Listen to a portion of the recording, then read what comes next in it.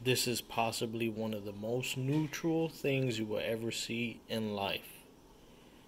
This right here, this 9mm bullet, round nose, is neither good nor bad. And yet it can be used for either.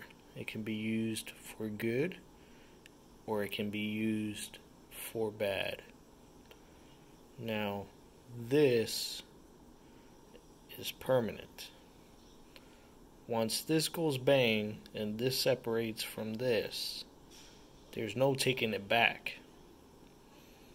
No matter what the intention is, once it goes bang and this comes off, life changes forever, one way or the other. And when you have a respect for life, you put so much thought and effort before ever wishing to have to use this on anyone. Because with that, you end everything that a person was and is. It's like that episode from The Walking Dead in the first season, episode 6, I believe, called TS-19, where Dr. Jenner says, everything that person was and is just no longer there. And you change 2 lives with this. At least 2. 1, the recipient of the person who receives this. 2, the person on the other end who gave this. Now, even if it's justified and even if it was, say, self-defense or law enforcement in a shootout with a bad guy, that person gets PTSD, man, gets traumatized. Because you essentially took away that person's soul. All the memories you can think of, that person's life that you just ended was at one time a little baby, a little 2-year-old, a little 3-year-old, little kid who used to laugh, get into some trouble, who used to watch cartoons and have dreams of what they wanted to be. And the same goes reverse. If any of you guys have bad intentions out there and you use something like this to end another person's life, you destroy everything that person is and you touch the lives of their family. Now, there are times where, in my personal opinion, it's okay to use this and it would be in self-defense of life. Meaning, if I feel threatened to the point where I think somebody's going to intentionally try to take my life, then I have the right and responsibility to make sure that I defend my life or those around me. When seconds count, law enforcement are minutes away. So if something goes down, you only have seconds to think about it. And the choice that you choose leads to either the cops coming and finding your body because you didn't have the means with which to protect yourself, or you took too long to think about it, or you couldn't pull the trigger, or 2, they show up and they still find a body, but it's not yours.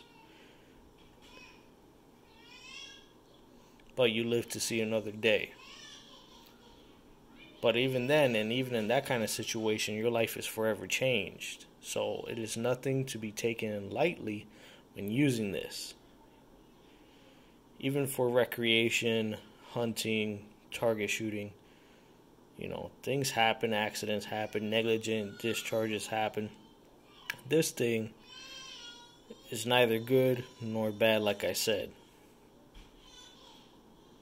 This right here, without being loaded into a gun, just sitting in my fingers like this, it's not going to do anything to anybody. I can tap it. It's not going to explode. It's not going to do any of that. But this right here is life and death. It has the power to save a life, or it has the power to cause death. And I'm just saying to all of you guys out there who want to glamorize a particular lifestyle, I'm going to tell you, man, a lot of people are sitting in jail right now just because they chose to use this in the wrong way. And there's a misconception now. Every time somebody sees this, they want to ban people from having it. But they forget about the thousands of incidents across the United States that happen every year where somebody is saved because of something like this. And not from law enforcement. From people who are licensed to carry, or if you're in an open carry state, somebody who defended themselves or their family from somebody intending to do harm unto them with something like this, or whatever the weapon might have been, a knife, their hands. I mean, you have a 300-pound guy, right, trying to overpower a 120-pound woman. Who do you think is truly going to win? Once that 300-pound guy wraps the hands around her throat, it's pretty much over. But if she has the means to protect herself in that kind of situation, then that becomes the great equalizer. She has a chance to get out. I'm not saying you're going to do some Zombieland double tap to the head. You use the necessary force that you have to make sure that you're okay. And the reason why I bring this whole thing up is with this COVID-19 stuff. A lot of people are buying these right now. And guns in which to shoot them out of. Now you're having millions of new guns flooding the homes of people in the United States. And people are realizing how crazy the world is, that they might actually need something like this to protect themselves in a worst case scenario. This isn't something to pull out to try and intimidate somebody. That's dumb. You have to follow that old adage, if you show it, then you better use it. Because there's no point in showing it if you're not going to use it. All you do is cause bigger problems for yourself. And if you use it, you better be 100% sure when you pull that trigger. Just like law enforcement, they're accountable for every bullet they fire. In the military, you're accountable for every bullet you fire out of that rifle. Same thing in the civilian world, whether you live in the underground, being a member of an organization, or if you're a law-abiding citizen exercising your Second Amendment right. Everybody is held accountable for every bullet they fire. It's just the level of scrutiny differs depending on which one of those ends of the spectrum you fall under. I don't glamorize this right here. But the fact is, there are people out there with bad intentions who have this and worse than this. You have people who don't respect life, people who aren't afraid to take one. You have to always be vigilant, you have to be ready, you have to be prepared to do what's necessary, especially in this time of pandemic and the unknown. Take the whole Latin King thing out of it, take the whole gang lifestyle out of it. Like I said, I don't use this in my day-to-day. I don't advocate criminal activity. I live my life righteous, which is why I'm able to carry legally without fear of being slapped with a felony. Because throughout this over 13-year lifestyle, I have never engaged in criminal activity because I was led correctly and I lead others correctly.